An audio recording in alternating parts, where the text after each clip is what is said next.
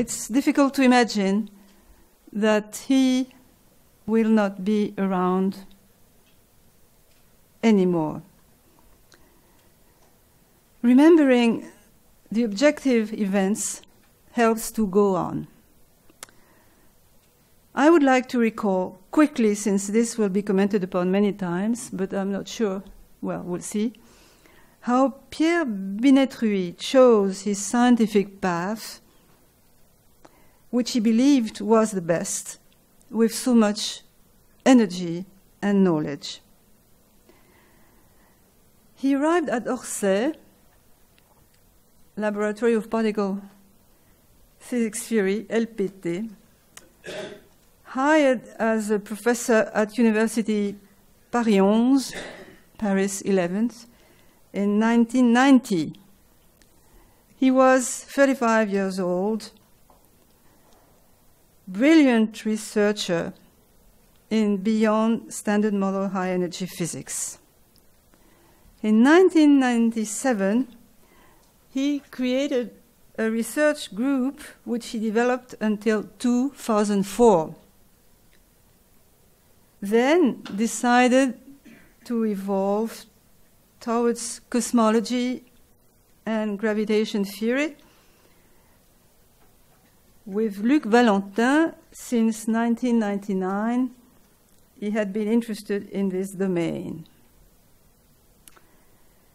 He asked for a special room dedicated to cosmology seminars in the lab. You remember? The seminars organized there were numerous and attracted a lot of people. In 2003, he became professor at Paris Diderot University, and encouraged by Valentin, and certainly not by Orsay people, he founded the APC laboratory. And we were very, very sad and confused, but that was what he chose. The APC lab, Astroparticle and Cosmology. He formed a great number of students. He had many collaborators. Many of them are here and already spoke about him and remember. Using this rapid history helps me to remember that I had interacted with Pierre before he decided to move to Paris Diderot through many discussions, which often took place in his car, with which he was daily going back to Paris, offering very friendly to host me. I keep the memory of a rare person, not only a great physicist, but also someone who, when he was discussing with people, was strongly present. That's all. So it's a very short, but this is a summary of what I think when I think of him, and of what I feel very sadly when I'm conscious of that he disappeared. That's it. So the next message is by Jean Tran, who is cannot be with us because he left for Vietnam. So it was a message which he sent to Stavros a couple of days ago, Tran, which is: Cher Stavros, merci de m'avoir invité à la conférence pour honorer la mémoire de Pierre Binétruy. Malheureusement, je serai au Vietnam à cette période et je t'ai prie de m'excuser pour mon absence. Pierre est un de mes amis les plus chers depuis les années 70. I believe here, parenthesis, that there should be a timing problem. In the 70, Pierre was 15. Nous avons été pendant de nombreuses années au même laboratoire et collaborant ensemble pour les rencontres de Morion et les rencontres de Blois. Pierre a apporté des grandes contributions à l'organisation scientifique des rencontres de Morion dans le début des années 1970. I think it's the same problem, and I believe he meant beginning of the 90s. Beginning of the 90s, I believe he started to collaborate in rencontres de Morion et de Blois. Récemment, en juin 2016, il a accepté de faire la synthèse des contributions aux rencontres de Blois. Sa disparition est une grande perte pour la communauté scientifique de Morion et de Blois. Bien amicalement, Van. Just as a parenthesis, you remember, so Pierre indeed, I think, was in this committee's Rencontres de Morion, Blois, and also in some committee for the Vietnam conferences, and that Tran was organizing a particular Rencontre de Vietnam. And as you saw, he was also in the inauguration conference to the Quignon Center that Tran was did build recently. Okay, thank you. I met Pierre first in the late 80s in Annecy, and then a bit later in Orsay in several occasions. But it's mainly in the period 1995 to 2000 that we were more frequently involved in activities and interacted quite a lot. Those were the years during which we were both sitting in the Commission 02, as we call it. So for those who don't know very well this French system, it means the National Committee, which is in charge of hiring and promoting researchers, CNRS researchers, and reviewing the activity of French labs. In those days, that was also one of the missions of this committee. So this meant a lot of work. We had 5 years of activities, 3 weeks of meeting every year. So we had indeed plenty of occasions to meet and to discuss and to interact and to collaborate on these things. Pierre was a very active, I should even say a proactive member of the committee, anticipating the problems and always very, very active in his judgments and in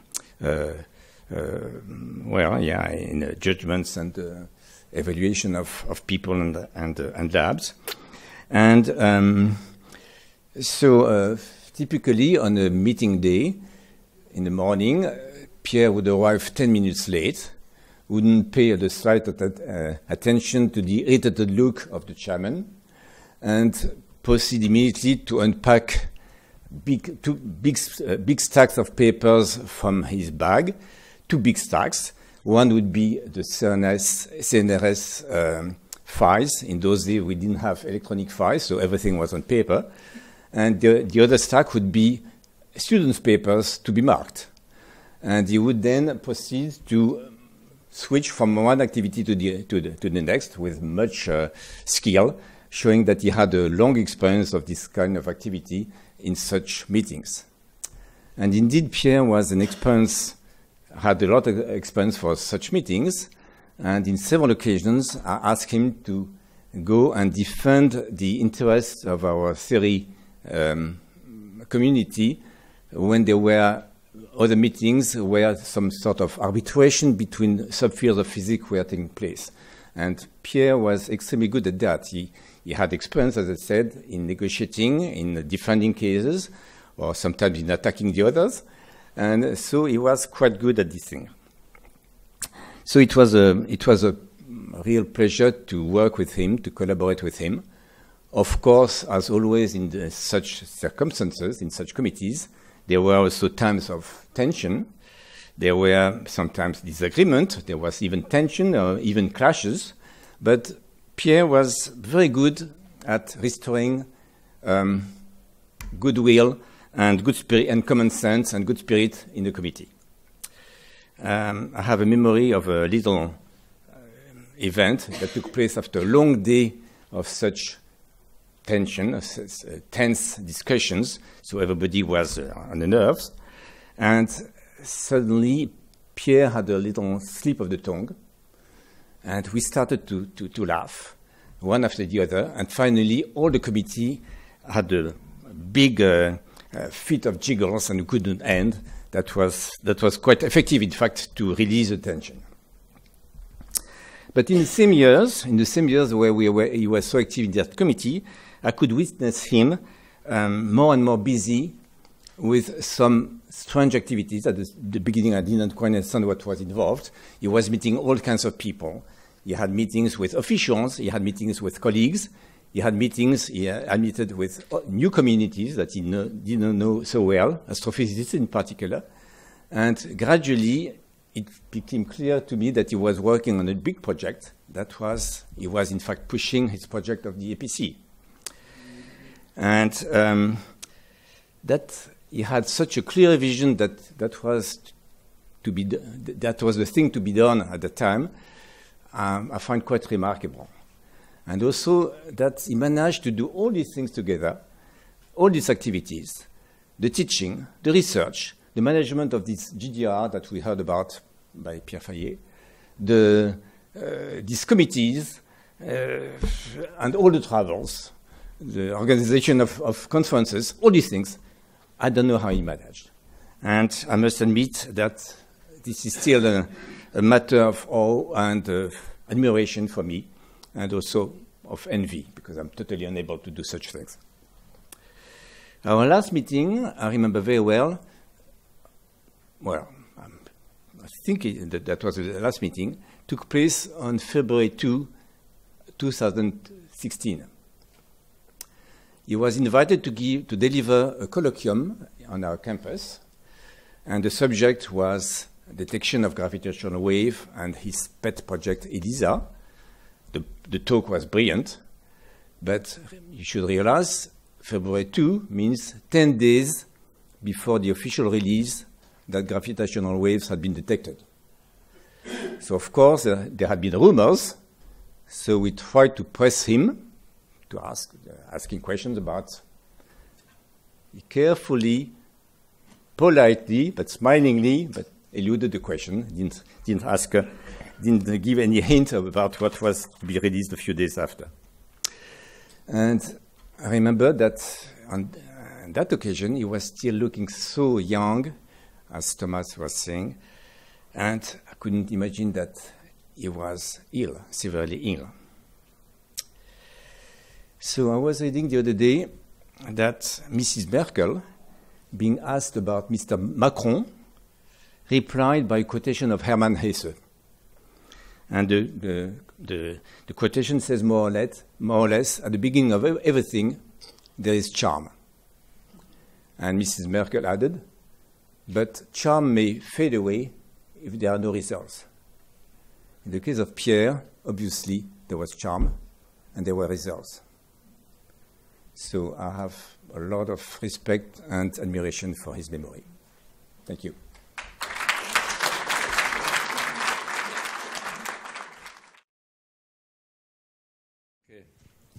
As Mary Kay told you this morning, Pierre was a man who has contributed many areas in physics. I have preferred a similar topic, but I just count the different areas. So when I came to Annecy in 1985, yes, Pierre was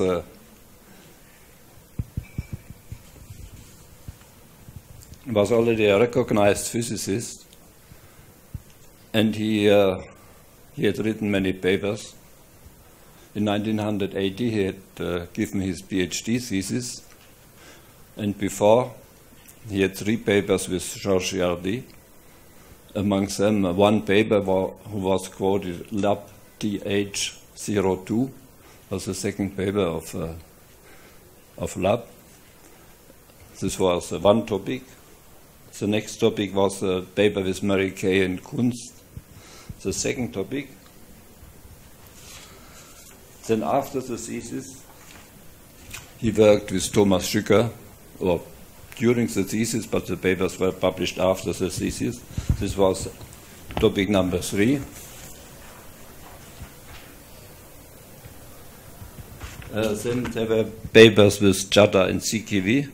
This was topic number 4. In 1983, he published a paper with Sorba and Ramond on arc C gauges in supersymmetric theories. This was topic number 5. In 84, you will hear from Salati. He was working on particle physics in combination with cosmology. This was number 6. And not to forget the papers with Marie Kay. So he was already at 30 years working in 7 different areas of physics. At that time, when I was in Annecy, and it's true what Pierre said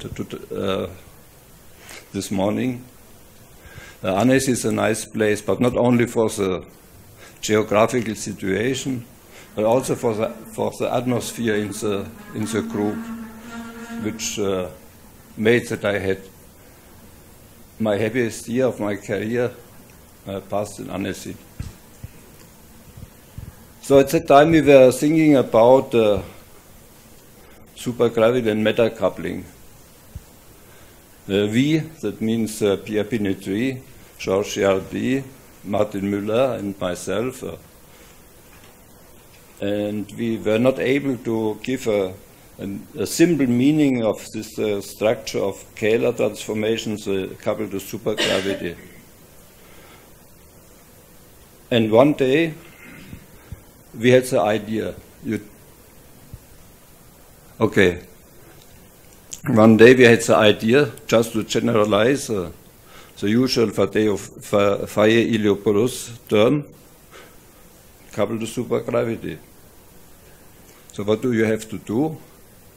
Scalar structure means that one has a chiral U1, which is not there in flat space, but in curved superspace. This is there. And you need a supergravity. So this structure was very well known already in these days. This was realized in U1 superspace. You have the usual superspace, the supergravity, curvature scalar or a Schwinger field, auxiliary fields, and on top of this you have a U1 term with a gaugino, gauge field, and a D term. And you have just to work this out. And this was the solution. So I thought it might be too trivial to be published, but well, we published it nevertheless. And I will come back to this subject later on at the end of my talk. So when we had this solution, I went to Germany. I met a colleague and friend. He told me, yes, it's very nice, but it would be nice if you could do the superfield rescaling as people had done in component fields. So we try to do this, and I will tell you about the story of this construction. This is not very difficult, and it can be done in 15-20 minutes.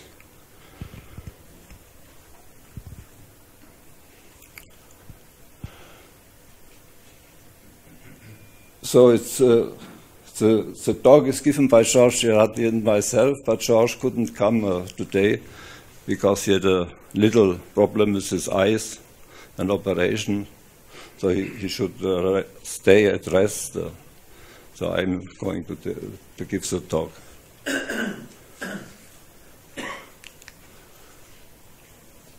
So these were the people who were working on the subject. The original papers were the first 2 papers, together with Martin Müller. Martin Müller has left physics in 1907 to join SAP, the German enterprise who is in software used in industrial enterprises. This was in 1987. And we wrote a physics report in 2001. Now, what I'm going to tell you right now, you will see many formulas on the pages. But don't be afraid, the formulas are more or less to to illustrate. What is important is that you catch the idea. Okay? The rest, this will be okay. So the first subject which comes in is the vierbein or tetrad formulation of gravity. We have a vierbein field.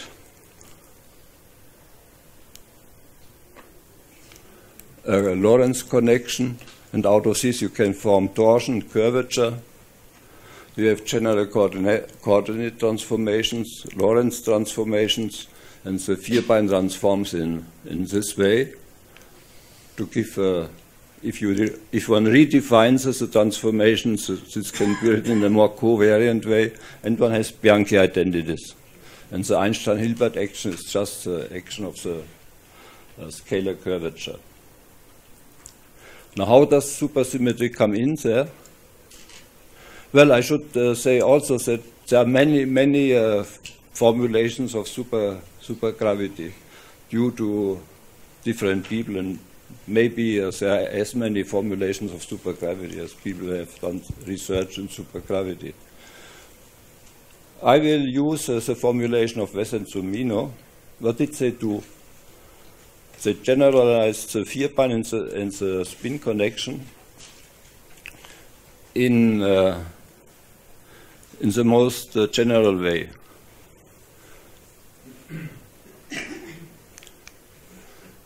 So the vierbein becomes a super object, where the indices A are now contain spinor indices, supersymmetry, there should be spinor indices. The argument X becomes a Z. This is a sign of superspace. And the world indices are M. So this object contains the usual vierbein. If you take M equals the Latin index, A Latin index, and Z X. It contains the Reiter-Schwinger field for obvious identifications. And the Lorentz connection has a vectorial part and the spinorial part. The same connection in the spinorial notation is this one. Now, supersymmetry is a little bit more complicated. So you can define nevertheless a torsion, a curvature in this space. You have general coordinate transformations and Lorentz transformations which act on EA and give now the transformations. The supergravity multiplet is described by EMA, by the Reiter-Schwinger field, and by auxiliary fields. So that's all. And this is well understood, so you can believe me, we can work with it, and I can tell you some ideas.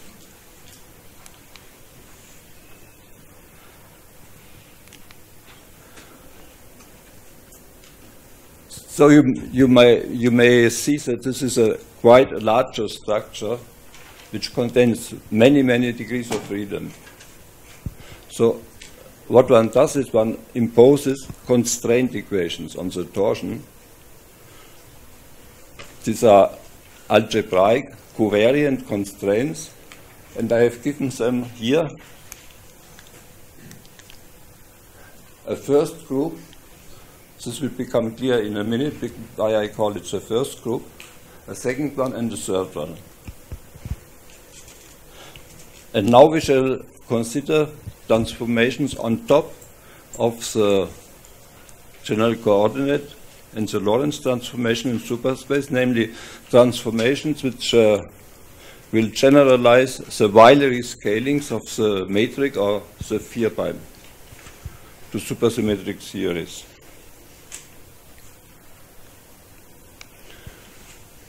These are called vierbein and connection transformations. And don't be afraid of the formula. They are parameterized by XAA. These are transformations to specify. They are parameterized by transformations of the speed connection in superspace, chi MBA. And these transformations change the torsion two-form component into a T prime together with these variations. Okay? So first point was vierbein formalism in ordinary gravity.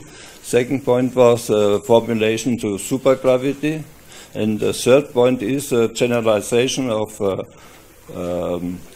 Weyl scalings to superspace geometry. And now we shall do it. This is why I called the constraints first group, because the first group, don't mind what the indices are and so on and so forth, just recall that there's one group which contains only the X transformations, the XBA of the vielbein. So these transformations take a restricted form here with XBA given by these expressions. So the message is that the first group of constraints reduces the X transformation to this form. Okay? Nothing deep. Then the second type of constraints determines the objects chi BA, the spinorial components and the vector components, by these expressions in terms of the superfield X and X bar. This you can do. And this was done in the first place by Howe and Tucker 40 years ago from now on. And now comes the third group of constraints. And there, one remarks that the torsion components of the third group of constraints, which were equal to 0, are not equal to 0 under these transformations. Okay? There's nothing, it's a symbol. And now we have two options. The first option is to, so the new torsion is defined in terms of omega gamma and omega gamma dot, and I will come back to this special form later on in option 2.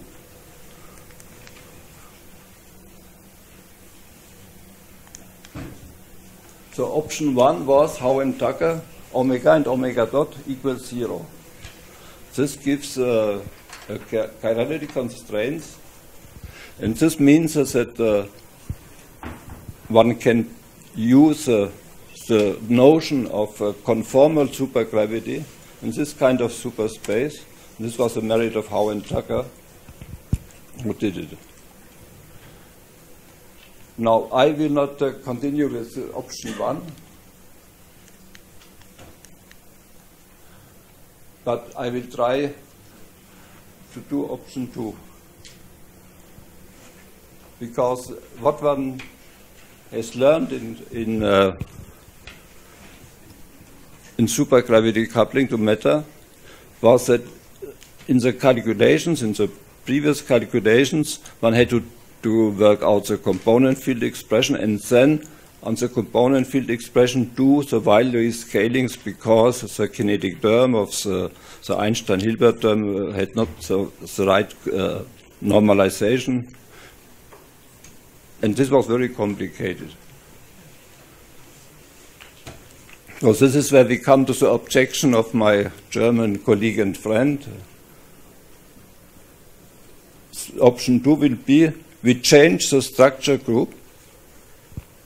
We shall use a new structure group, which is the following.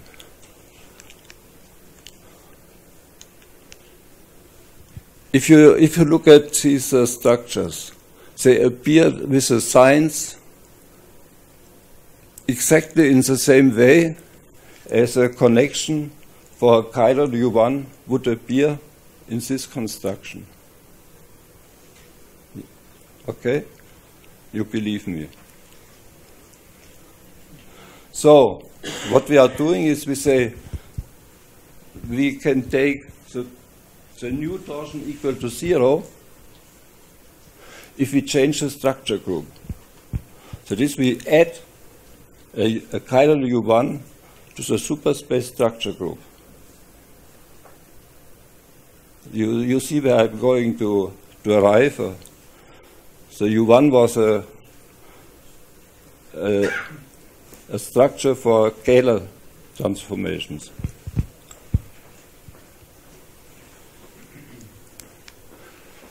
So, option 2 is to go from this torsion here to a new one which contains the fields A, which have transformation laws. Then the torsion constraints of first, second, and third group are 0. This means that we are in. Oh, okay. This means that we are in U1 superspace, and the component field multiplet is now the previous component field multiplet, EMA psi m alpha, so the Schwinger field, plus the auxiliary fields, together with a multiplet for the U1 transformations.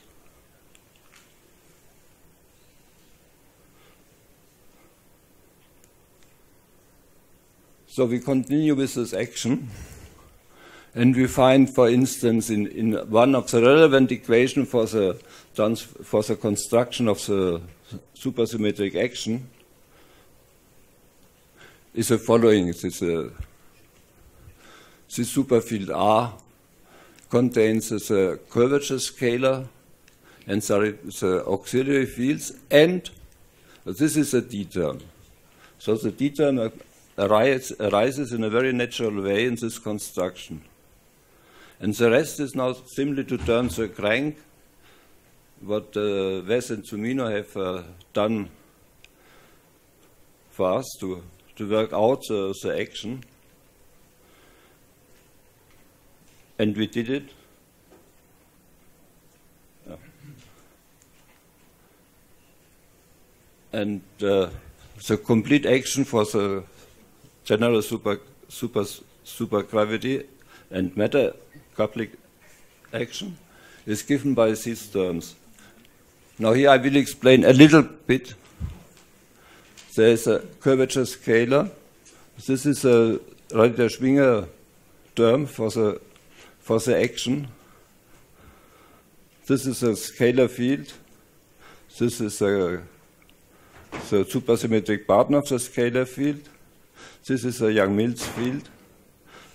This is a kinetic term for the Young-Mills field. But these are interaction terms. But this is not all here. It continues. You have interaction terms until the last line. These are the auxiliary fields. And this is the answer to the whole question. So this is what I wanted to tell you in some simple words. Everything I have not told is just is using methods which are well established. And now I would like to finish my talk with this nice page of handwriting of Pierre Binétruy, where he was working on, he made some remarks on anomalous scalar transformations and so on, with hindsight to the effects in Gauge-Gino condensations.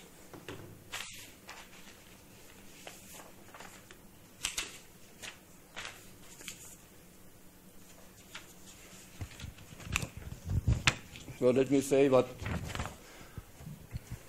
this general team comes back from with respect to Pierre Binétruy very often. He was an outstanding scientist and a gifted teacher.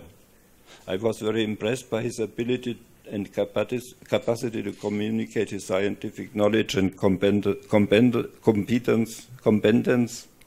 with non-experts. In real life, he was a person of great culture, as music, literature, painting, but also society and politics.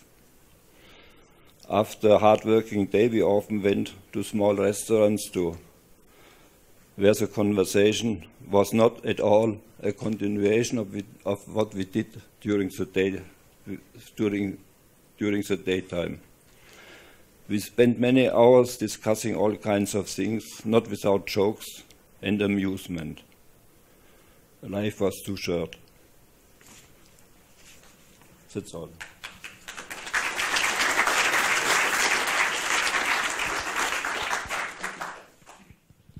Maybe you can tell us how.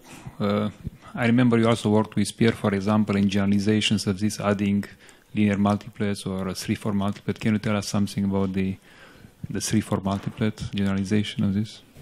You know that the 3-form multiplet is a multiplet which contains a gauge field which is itself a 3-form, with 3 antisymmetric indices. But it's also a chiral multiplet. So it's a chiral multiplet with an additional constraint what was used in my case this morning for Gaugino condensates. Because if you take the superfield of the Gaugino, lambda alpha, this is a scalar. Since lambda alpha is chiral, this is a chiral scalar. But in super Young-Mills theory, the Gaugino superfields satisfy an additional constraint. D alpha lambda alpha plus d alpha dot lambda dot alpha dot is equal to 0. And this constraint is also reproduced by an additional constraint for the 3-form multiplet, which relates the opposite combination of d squared phi minus d squared phi bar to be the divergence of the antisymmetric tensor. This is quite a deeper subject, the 3-form multiplet, because it's also on the base of the description of anomalies in supersymmetric theories. Well, the linear multiplet is a multiplet which has a 2-form gauge field, like the AM, but 2 indices. But I think it's a little bit too special. Okay, if not, I suggest that we thank again the speaker.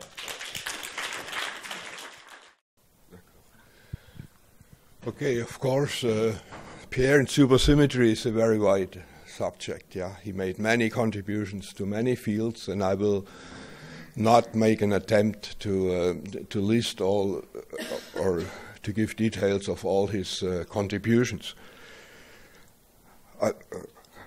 Let me start at the beginning. It was in the early 80s that it was recognized that supersymmetry is not only a nice, beautiful theory, but could solve problems of the standard model. And Pierre was in Annecy at that time, and he published his first paper on supersymmetry, as far as I've seen, with theorists from Annecy on quite a formal subject, how to fix the R gauge, the gauge in a supersymmetric covariant way. But he didn't stop with these formal subjects. He had a very broad view of physics, and Pierre was soon aware of the diverse, important, both formal and phenomenological aspects of this possible extension of the standard model. So he, and that's the theme I want to underline in the following. So he started to move, was in the States, Berkeley and Santa Barbara, and collaborated with Mary Kay, of course, and many others there on supersymmetry. Visited Florida and Chicago, and went back to Annecy, where he got his first permanent position, and collaborated with Richard Girardeau, and later with many more on many different aspects of supersymmetry. And this is the important slide. Yeah, all of these items are related to supersymmetry, have been discussed by Pierre in the context of supersymmetry, and you see the enormous width and, of different subjects. Yeah, you have seen formal aspects, but then there's cosmology, inflation, quintessence, superstring models. There's no particular order here because he did all of that at the same time. And one after the other. How to break supersymmetry. Once supersymmetry is broken, how to handle radiative corrections. He had a paper with Carlos Savoy on this particular model, and he of course emphasized the possible experimental signatures. You have already heard the notion of Gaugino condensates, one of the possibilities to break supersymmetry spontaneously, but he got also interested in flavor physics in the context of supersymmetry and supergravity, as you have heard before. So in 1990 he came as a professor to Orsay, as it was already indicated by Dominique, and he continued to work on supersymmetry with an enormous number of collaborators, which reflect the different themes and subjects. He had students, which you have seen here. He continued previous collaborations with Mary Kay and Girardeau and Richard. Of course, he was inspiring to many people. I came across 2 papers where he was actually the only author. These indicate already the widespread of his interest, of a formal one based on possible stringy realizations of a realistic extension of the standard model. And cosmology, quintessence, is a model for an evolution of a cosmological constant, and he treated that problem in the context of supersymmetry breaking, and had an important paper as the only author on that subject. Now, I should mention that in 1994 he had asked me whether I wouldn't like to apply for a professorship in Orsay, and I did, and liked it, and never regretted it. But subsequently we collaborated actually on quite a different subject, on cosmology in 5 dimensions.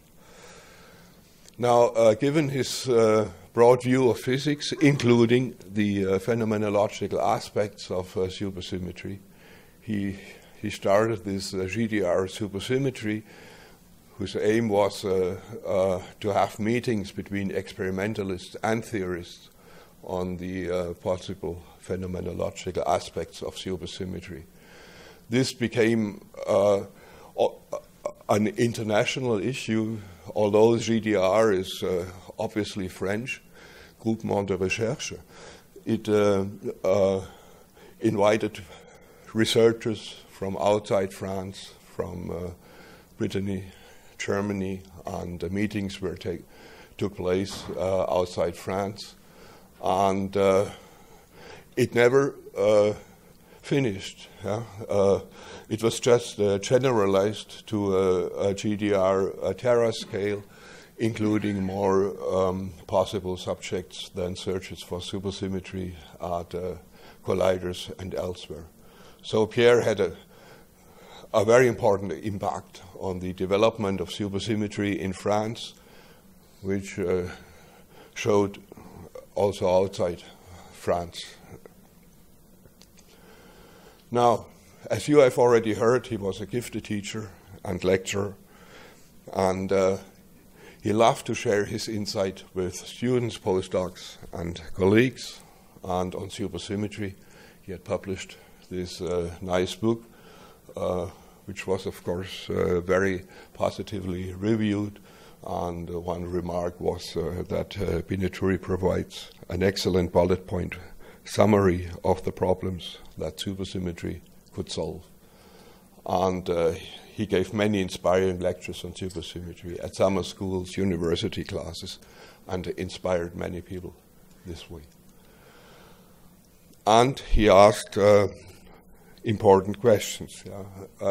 That's the only paper I want to cite a little bit. With colleagues in the US, he published this paper, 25 questions for string theory.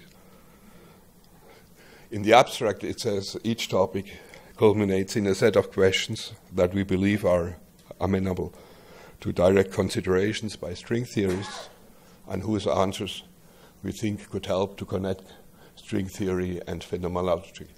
I will actually flash these questions because they show again the broad view of Pierre of all aspects of particle physics. So it starts with questions on gauge symmetries and unifications. How could string theory achieve this goal, under which conditions? Some more specific questions on the role of the various U1 symmetries in the context of grand unification. And are there singlets? Can matter, singlet-like matter coupled, or can singlets couple to matter? He was interested in neutrinos and leptons or lepton number. Here the funny feature of supersymmetric extension of the standard model is that you have a superfield in the Higgs sector which has the same quantum numbers as a superfield in the lepton sector. So how can this be distinguished in the context of string theory? And also the question of right-handed neutrinos in the context of string theory. What about proton decay? In string theory, you may have additional interactions for proton decay beyond granification. What about R parity? Is it exact or approximate? And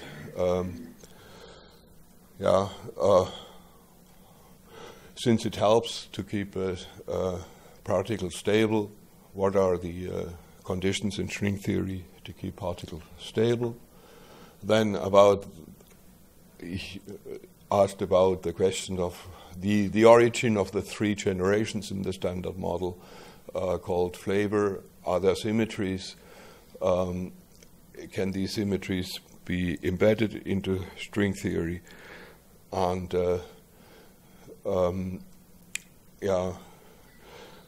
can there be non-abelian horizontal symmetries in the space of flavor? It continues until the question about the complex phases, which will later lead to CP violation. Hidden sectors in string theory, which are usually needed to break supersymmetry spontaneously. The gauge masses, the origin of the mu parameter of the MSSM in string theory. Why should it be of the order of the supersymmetry breaking scale or the gravitino mass? Again, back to neutrinos.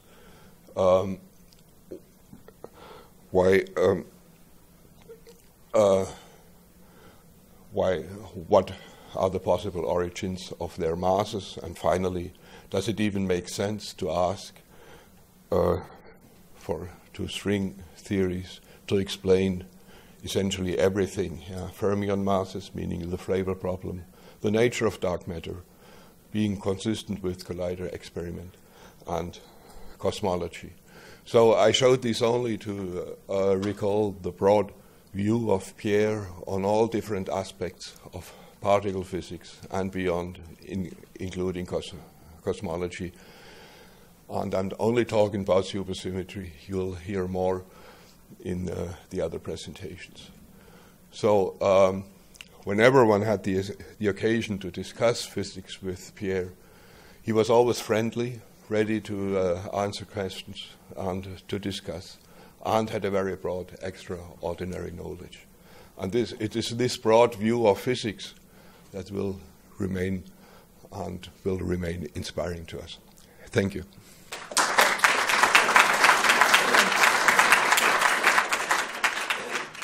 Well, it's a sad occasion to talk about Pierre. On the other hand, it is very interesting to learn a lot about him because he was a very private person. And what one learns only strengthens one's understanding of his humanity and civilized behavior, which is very nice. I will tell you a little bit. I'm sorry my talk is going to contain some physics. But I hope the equations will be a bit bigger, but I'm not so sure. Textures then and now. So I will tell you a little bit my first meeting with Pierre, although I'd known him before, but my first collaborative meeting with him. Okay, so, all right, good, that's the beginning of something that doesn't work. Yes, well, anyway, I'm going to read it to you, that way you will be able to see. So, on May 4th, today is May 3rd, May 4th, paper was published with two Pierres, Binétruy and Ramond, on Yukawa textures and anomalies. And the story behind this is that people talk about the Green-Schwarz mechanism a little bit earlier. And we were, Luis Ibanez had made a remark about a year or two before about the applicability of it to understanding neutrino, and well, not neutrinos, but any kind of mass patterns in the standard model. And so Pierre and I met over, I would say, liquid textures and other things at the 1994 Morion conference, which was held at Méribel-les-Allues.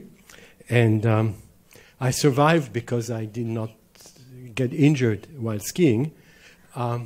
But the more important thing is that Pierre and I started talking a little bit. We had converging points of view. And this is when our collaboration began. And so we both,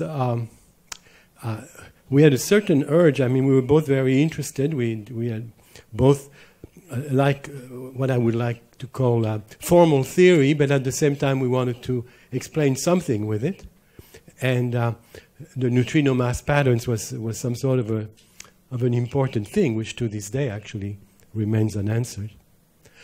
So we basically started working on this, and for the next 4 years we published a certain number of papers. I think it said 4 more papers followed with members of the Binétruy clan, or the tribu Binétruy, Stéphane Lavignac, Emilian Dudas, Cédric Desfayet, et un Bulgare, Sergei Petkov. He wasn't part of the tribe, but he was there. So this was done, interestingly enough, before the discovery of neutrino oscillations, although everybody was talking about them, had been talking about it. And that is really, to this day, I mean, the second indication of physics beyond the standard model. So it's an important thing. And so this is our collaboration started. And at that time, my grandmother was still alive in Paris, and I used to go and visit her, and Pierre was at Orsay. And we started collaborating, and we went back and forth. And between Orsay and Paris, we ate at rather nice places. I even taught Pierre some corners of Paris which he did not know, much to my delight. It was a great experience. I mean, we were doing physics because we were both interested in doing physics, and then we were both interested in eating or walking or something, and it was natural. It was a natural collaboration, and it was a very happy time for me At that time, Pierre was losing his father, and I knew a little bit about it, not very much, and I knew he was very much affected, and there was a certain loneliness about him, which he seemed to, he fought it by being somewhat extremely focused on physics and everything else. My last slide, you will see one of his favorite sayings, to me at least, was "Je suis débordé." I am overwhelmed. And this he said every time I met him, just as a preamble, so that you would not dare to ask too many things of him. But that was the one thing. So, okay. So now let me see. Now, there's somewhere I'm supposed to do this. Ah, okay. Now, so the question is, what can we say today about textures that was not said at the time? In the meantime, neutrino oscillations were discovered, and you might think that a wealth of new data would tell us exactly what was behind these very weird things. And at the end of the day, we did not learn very much. But I have now 25 minutes to tell you, and so I will tell you in some detail in the following way. One, I will review for you some of the mixing masses and grain unified theories. And then I would present a bottom-up asymmetric tri-bimaximal texture, which actually has a very interesting thing, that it actually leads a prediction for the CP violating angle, which is quite unusual in this business. And so that's what I will be talking about.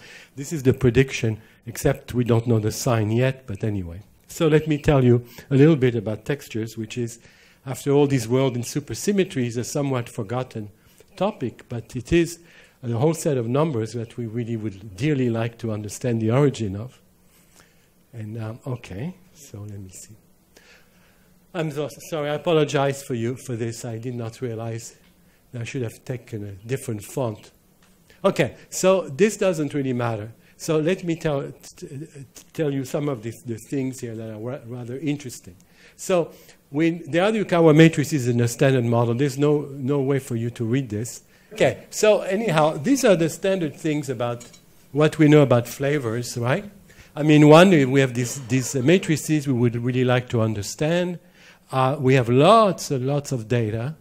And we have formalized all of these things. We have mixing in among the quarks, and the characteristic of it is that the largest angle is the Cabibbo angle, which is about 13 degrees, and everything else, all the other mixings are very weak.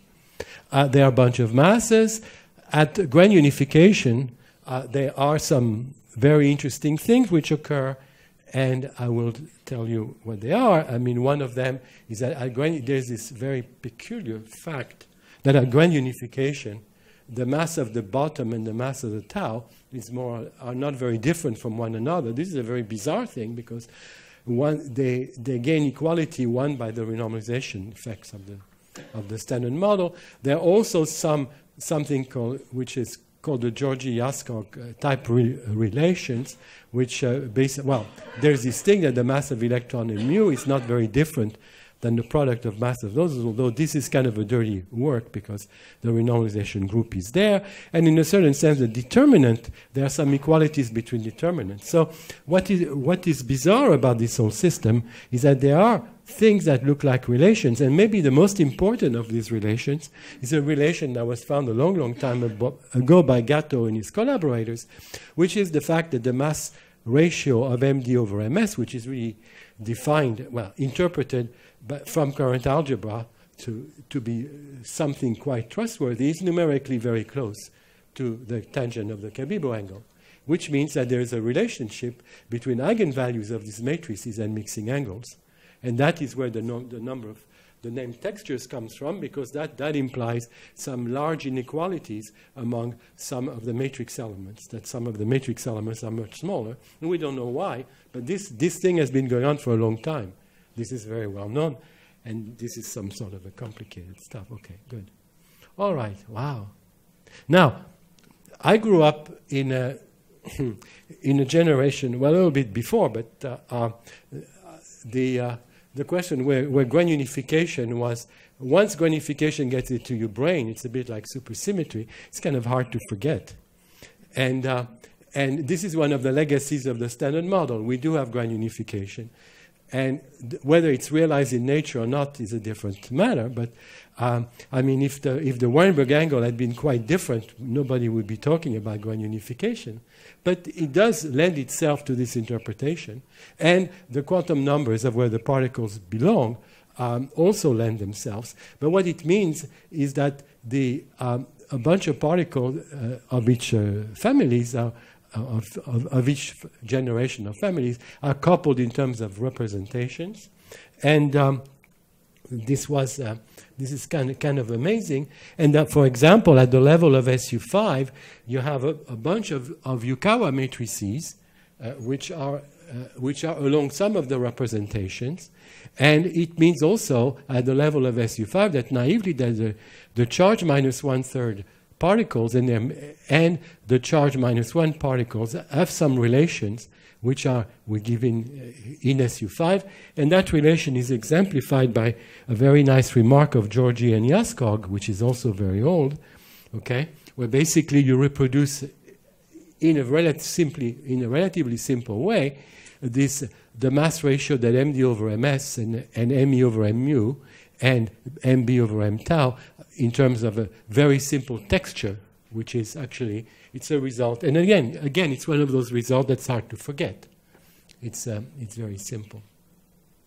Now you go to the next, scale, although SO10 was the first one, first of the granulonified group to be posited in a certain sense. Life becomes a bit more complicated, but in a sense more beautiful as we get closer and closer to perhaps the primeval scale of the Big Bang, we hope, where basically now each family belongs to a spinor representation, and each family contains these right-hander neutrinos, and then you have only 3 Yukawa matrices, blah, blah, blah, okay?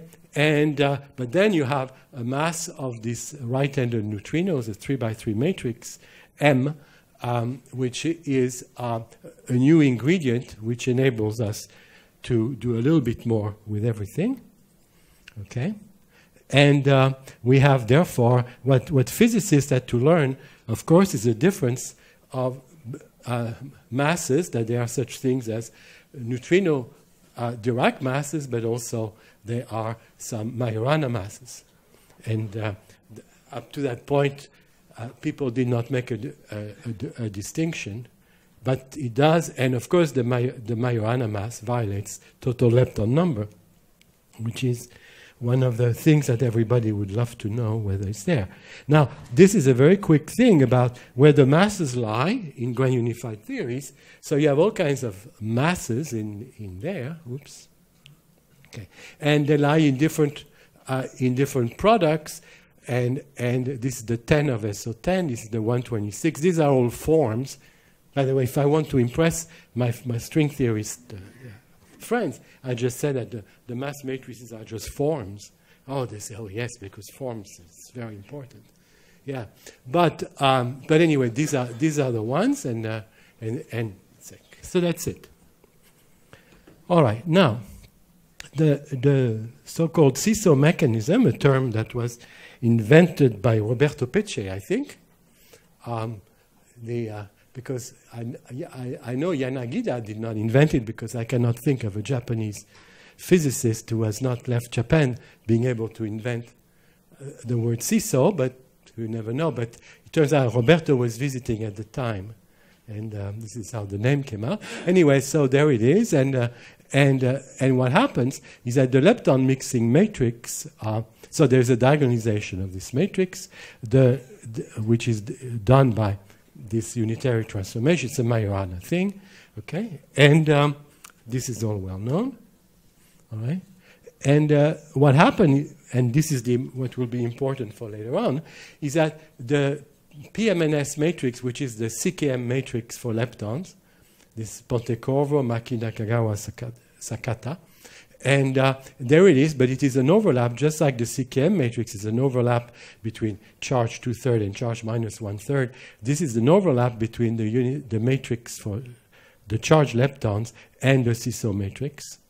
Okay, so therefore the experimental values of things here will be presumably some here and some there, and we don't quite know where. And that is something that theorists like to do. So for example, even if you have something beautiful for the CISO stuff, you will have some sort of a Cabibbo-like haze. Why Cabibbo? Because according to SU5, the U-1 is related to the minus 1/3 mass. So it's all part of the same stuff. So therefore, the idea is that the experimental values of the CKM, of the PMNS matrices should be viewed, according to this, as in terms of a CISO value plus some corrections of order Cabibbo. That's what the grand unification tells you. Okay? So, hazy CISO, but hazy is a California expression which calls hazy sunshine. When you have hazy sunshine in California, that means you have an enormous pollution in the atmosphere. But anyway. Okay, so now the neutrino data, I will not bore you with that, but there is some, I'll bore you a little bit. There is the interesting thing here is that now we know the angles. I mean, after kind of heroic measurements, well, these are kind of latest PDG values, but the fact is that this is the so-called atmospheric, this is the solar, and this is the reactor. And what happens is that these two are relatively large, and this makes you think of Cabibbo or something, but these guys not. So these guys make you think of something new is happening, which doesn't mean by any means there's a CISO, but it does mean that it is consistent with the idea that things are going to be different. Now there's a bounding cosmology, which is in terms of the total energy that neutrinos bring, and then when you can fold it with a microwave background and get a better value. But right now it's about at that level. We don't know. We don't know what else there is. Okay, we don't know much more. Okay, so now let me. So my feeling has been for a long time that the large mixing angles tell you that there's some sort of crystal-like symmetry, and in fact the crystal-like symmetry in particle comes from the fact that you have some discrete symmetries around, okay? And the discrete symmetries in the flavor game was not used for a long time, although there was a pioneering web by Sugawara and Pagvasa many years ago who made the possibility that perhaps if there's a family symmetry, maybe it will be a finite symmetry, just like a crystal-like. Okay, and that was the idea here. Now, so I think that but it is presumably because of the suppression in the CISO mechanism, we're dealing close to the Planck scale. Maybe how close, I don't know, logarithmically close to the Planck scale. And in Dirac's word, that means that this matrix M should be too beautiful to ignore, because since we're very close to the primordial scale, probably it should be kind of there should be something very nice about it, even though we don't know. And the neutrinos provide a window how to tell that. So okay. So, of course, one of the things, because this is an occupational disease of some physicists, whenever there's any pattern, they add a symmetry to it, which may not be true. I mean, I remind you that, for example, in grand unified theories, which tells you about grand unification, all you really know is that the anomalies are cancelled, but the anomalies, the cancelling of the anomalies may not necessarily imply groups. However, some groups love to cancel anomalies, so we don't know. But nevertheless, those are things. So now let me. So the question is that there's a group which is one of my favorite, because we all have favorite groups. We also too beautiful to ignore, and that's not the subject of the talk. But what I would like to say in the work of this, the experimentalist Perkins, I mean, with two other persons say, well, you know, you go look at the solar angle and you look at the atmospheric angle, there's a nice 3x3 matrix that looks like it could really, you know, roughly speaking, give you something, except one of the angle is 0, the reactor angle. And before it was measured, that was not a big problem. And the other one, well, you got 45 degrees, and then you got about 32, 33 degrees from the solar one, and that is not truth. That is not far from the truth. So let me not go on this stuff that becomes too technical. Okay, so now let me give you a beautiful view of things. And now it's too big. Sorry. Okay, so what we have from the theory standpoint, we have what I call the flavor group. Okay, we have basically through granular. So let me go through this because it's a beautiful thing. So with SU5, well, with physics, what's the mixing of down and up? I mean, the relationship is through CKM. Now, through SO10, the right-handed neutrino Dirac mixing is related to the up. In other words, I'm giving you, diagrammatically speaking, things that appear in that table. The down and the E through SU5, the E and the neutrino through the PMNS, and finally, they are all come together here through this thing, this unknown Majorana. So this is a funny seesaw. This is a broken up seesaw. The seesaw should be like that. This is they're both one. But this was for the purposes of the diagram. So what happens is that perhaps you have a way of unifying, and you might think that with all this way of doing things, you would still know the answer. So I want to present very quickly something, okay, looking for the perfect texture, okay? And this is a texture we invented very recently, and to our surprise, it works, and I just wanted to get you to, okay, it's the first time I've talked about it. So no small angle. So the question is that one assumption we make is, well, we may make two basic assumptions. No small angle in the electroweak singlet physics, namely that it's a crystal of some sort, some discrete angle. There are large angles, two of the large angles in there, okay? And then that means that naively the reactor angle from the seesaw is 0, okay? And the diagonalizing matrix is this tri-bimaximal. That means that the explanation of the experimental value for the theta 1,3 must come purely from the charge lepton matrix. Let's see how far that goes, okay? And that turns out to be quite amazing. So let me give you a strategy. So the strategy for looking, those are the matrices, but the strategy is very simple.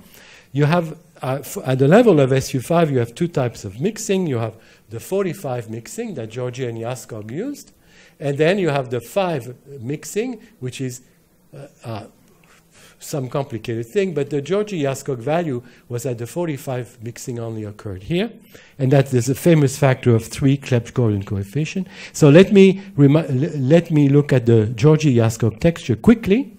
The Georgi-Yaskog texture tells you, if you do it at SU5, that these matrices are, so this is the matrix for the 45, and this is the matrix for the 5, but it is symmetric. It's a symmetric matrix. That is their assumption, and that is the assumption everybody uses. Now, so for example, y minus 1/3 is like that, and y minus 1 is, see, there's a minus 3 here because that's the Clebsch-Gordon coefficient for the 45, and this looks like the same because the 5 version is symmetric, okay? And then in terms of the Wolfenstein parameter, so this coefficient, blah, blah, all this lambda is the a la Wolfenstein, so it's the Cabibbo angle, okay? And then you find something very nice that actually, what am I doing? Recherche spotlight. Je ne veux pas rechercher spotlight, okay. Okay, what happens, something very, very nice, and this is what people have done, is that this kind of stuff explains beautiful things as before. Okay, U minus 1 is U dag of CKM, except you replace C by minus 3C. And the PMNS is this again. And if you put the tri-bimaximal mixing and you compute sine theta 1,3, you find that this is 3 times smaller. And as long as the Diabe and Reno had not done their work, everybody was happy with this. And this was some sort of a fixed point, theory fixed point. But basically, it turns out that the diagonal angle is about 3 times that. And that's a problem for this relatively. Okay? So that's what it got. So therefore,